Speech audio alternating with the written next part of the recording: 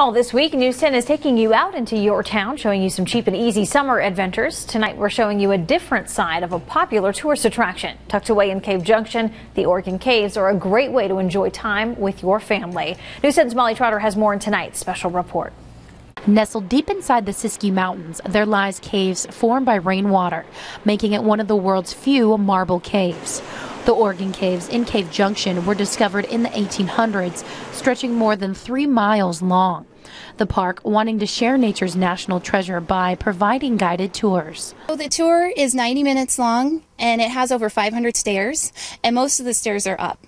Special regulations restrict small children under 42 inches tall to attend the tour. Sandra Gladish, one of the park rangers, says every year busloads of students come and explore the caves. We have about 6,000 students that come through the cave each year. So today we had education groups coming up to the caves, and we offer field trips to students in the spring and the fall. For most, there is a temptation to reach out and touch the cave, but formations break easily and oils in your skin will discolor the marble.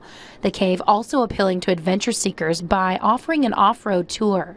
For those who are a bit more adventurous, we have the off-trail tour, which is 3 hours long, where you're crawling and scrambling through the cave. You get a hard hat, you get knee pads and elbow pads, and you'll get dirty.